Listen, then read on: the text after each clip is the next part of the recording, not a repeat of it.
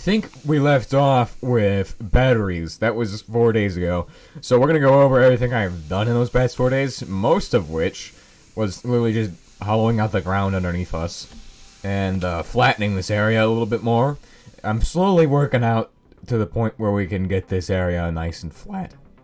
One problem I have is that we actually have an oil well, which we're gonna have to place the fracking tower underground.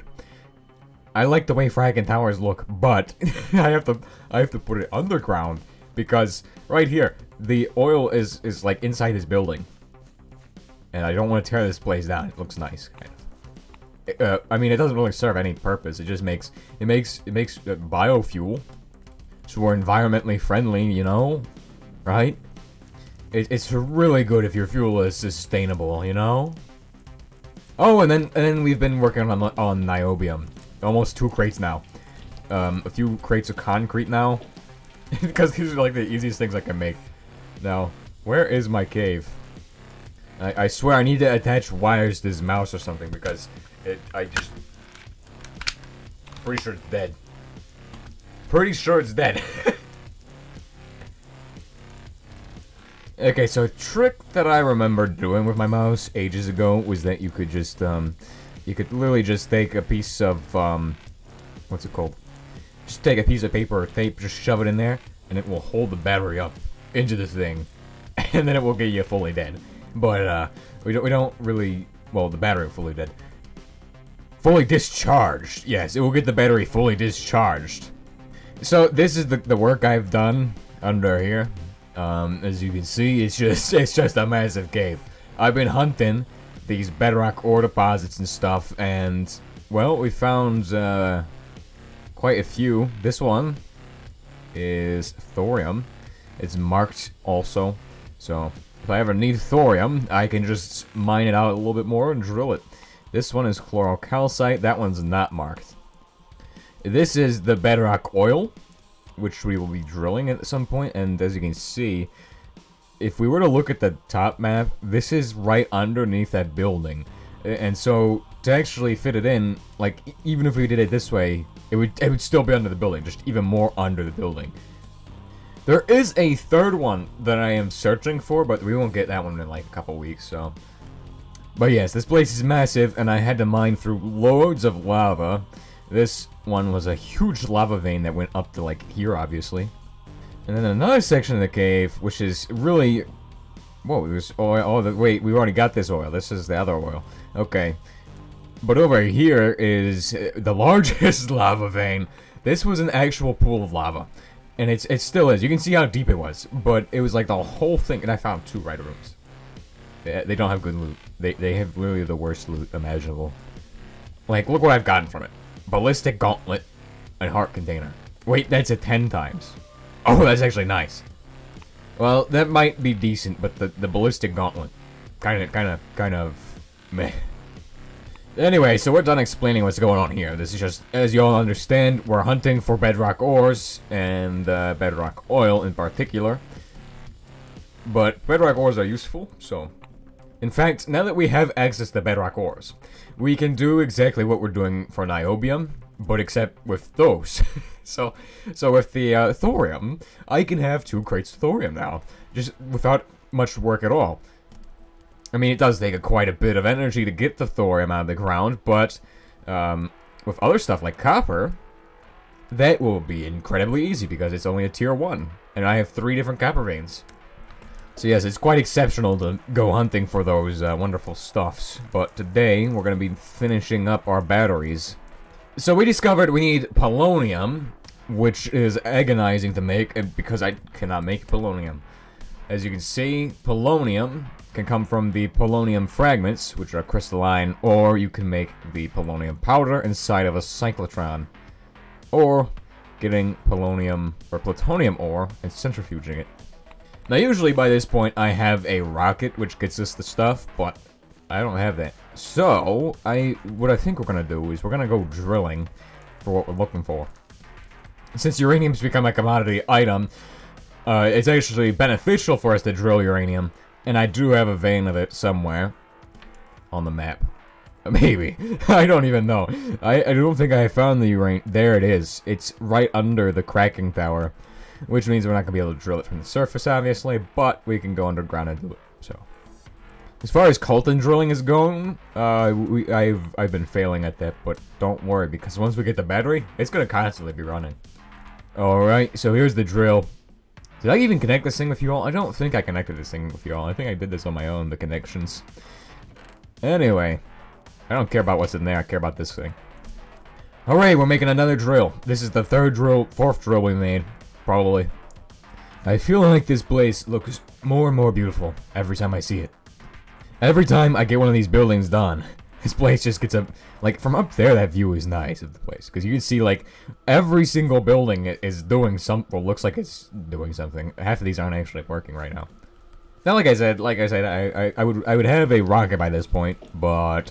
The rocket... Alright, we don't have it. The rocket is the best choice for this, as it just gets you plutonium for 3. You wait every 10 minutes, it gets you a shipment of plutonium crystals, which are nice. Alright, so we're gonna need 16 steel ingots for this. 16 iron ingots. Basically, pretty sure you all know what to do by this point with these. Anyway, let's go ahead and, I don't know. So I think one of our future goals definitely should be to get the rocket. It has been a future goal. I just have not had the kerosene for it, actually. That's the only thing that's really stopping me from doing it. I can literally do it right now if I really wanted to. But we do not have the kerosene to do such a thing. It in fact takes like an entire small tank of kerosene, so it's a lot. In fact, the amount of kerosene we have right now is actually... we're getting there, we're getting there. We're actually making the kerosene from wood and excess oil processing stuff, so... Also, I'm doing a batch of red copper right now because I'm pretty sure we don't actually have any of that stuff processed. Well, we have like 20 of it right now, but that's low. We need to have an entire stack of it later on. Maybe. It's useful, okay? Okay, there we go. So we're making the drill. Large mining drill. We should be able to just run a cable that's just these guys through the basement, probably. Unless we don't want to. Actually, we probably don't have to. We could probably use these connectors. So that might be what we're gonna do. Now it's a tier 4 because it's... Oh no, if it's a tier 4, it's because I have a tier 3 drill bit. So it's uranium. Might be time for us to invest in ferro-uranium, but we'll see about that. Alright, so we're gonna set this guy to AoE 1, and we're gonna drill down twice just to make sure it's visible if we decide we're gonna do. And then we're gonna do an AoE 2 up that way, which should give us enough space to fit in this machine. And then we're gonna use cobblestone. We're just gonna pillar our way out. And then we can probably do another one. I don't think we can do another one. Anyway, this is right under the cracking tower, so it doesn't really make a difference anyway. Which, the good thing is that we don't have to use power from our, like, directly from our base. We can use it from the refinery instead, because it's closer. So, what I'm gonna go ahead and do is I'm gonna go ahead and dig all the way... Actually, no. We're gonna go ahead and just set up one of these guys, I guess. Does it? Oh, it needs more space, doesn't it? And it's not a 5x5 exactly. It's a bit more than that. Okay, so now we're gonna go ahead and take this cable drum, and we're gonna go ahead and do some connections. What we're gonna do is we're gonna go ahead and run over to this. I don't know where we're connecting this at. Actually, yeah, I know where we're connecting this. We're connecting it to right here, because I can just, instead of using the tiny one is sad. I can literally just use the big cable. You see, the thing about the big cable is that it's probably gonna go through the cracking tower. Do I care? Not at all. Why would I care? Nice, and that's basically all we need. We just got connected up. We're gonna do the farthest cable as the one that needs this guy, and then we're just gonna have him connect to the grid. Nice, and put in the drill bit. Turn on vein mine. No, we don't need vein miner right now. Now let's go ahead and investigate this uranium bedrock ore in question. I don't remember what it needed. I think it's sulfuric acid, in which case Mining this is going to be a pain in the, okay, we're not gonna say that. It's just gonna be a pain. Yeah, this needs sulfuric acid. It's going to be quite painful. So, I do hear lava, and I do not like that. Wait, that's probably not lava, though. That might just be a, what are they called? One of them stupid oil veins. This guy's clear, and it's right on top. Sulfuric acid. Okay. Okay, now. So, sulfuric acid is kind of just annoying for us to transport and make, and, I don't know, maybe we'll transport it and make it on site? I don't think I'm gonna do that, though. I think I'm just gonna... I don't know. I could easily just pipe it right over, probably. Which would kind of work, I guess. Alright, time to make some aluminium pipes, I guess. We're gonna need like 3 stacks of them this time. Okay, so transporting sulfuric acid. That is our task today. We're gonna take off that guy because he's giving us speed boost from servos. And I don't think I mentioned that we have made servos. So, now you know. Bruh. The soil literally sunk in here, too. What is this? Why? Why does the soil have to sink in next to my basement level? It's insane. Okay, so now we're piping sulfuric acid next to the river. Not just mercury. No. That would not be safe enough for us. We need to pipe some sulfuric acid next to it as well. Bro, we're gonna need way more than 3 stacks for this. I think we're going to need a 4th one. Wait, no, we got just enough. And we have exhaust pipes too, which really aren't that useful to us here.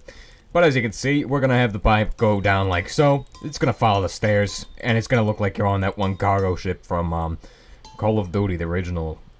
Because I know that they're trying to make new versions, which are interesting. Anyway. Like, I'm not in the know. I don't know anything about that, okay? That should be good. Sulfuric acid, yes, correct? You get sulfuric acid now through the pipeline? Okay, there is our break. Wait, what? No, we don't have a break in the line. It's a complete pipeline. There's no breaks in this. At all.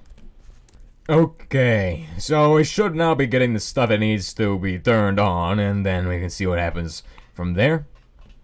Okay, here we go. Turning it on. Drill. Millions must drill. Okay, let's take a look down there.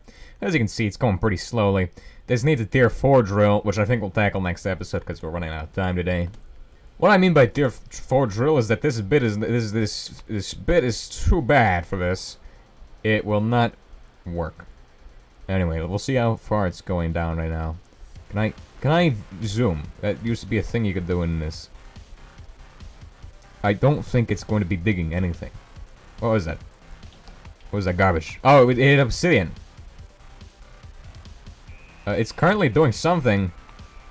Maybe. I don't know. I don't think it's drilling. Pull it out. So, the next drill tier needs ferro-uranium, which is... Let's go ahead and take a look. Ferro-uranium. This guy. Now, this guy also needs a diamond drill... yeah, okay. Cadmium, steel, and ferro-uranium. And this is not difficult for us, because at this point of the game, we have this stuff we need to make those things. Let's go make it. So, we're going to need, like, what? 24 of them, which means we're going to need 48 steel, which is simply divide a stack into this, then put that back together. That's 24, and then you take the other half and you do the exact same thing. No, this is not working anymore. Drop one of them in there. That was not as quick as I thought I was gonna make it look. Like, usually I can make it look like magic, but no, because we're trying to get 48 and from 63, that's just not gonna happen. We might accidentally make a lot of ferro-uranium. Oi, where's my uranium 230? Give me that. Okay, so we're gonna make some ingots today, fellas. We're gonna need about 3 times 8 of these.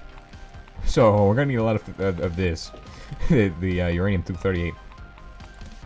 I think this is gonna be a lot of ferro-uranium. I think 24, like, this is 9 times the recipe, and we're doing it 24 times the 9 times the recipe. So we're getting ingots out of this, right? Whatever that recipe yields for ferro-uranium, right?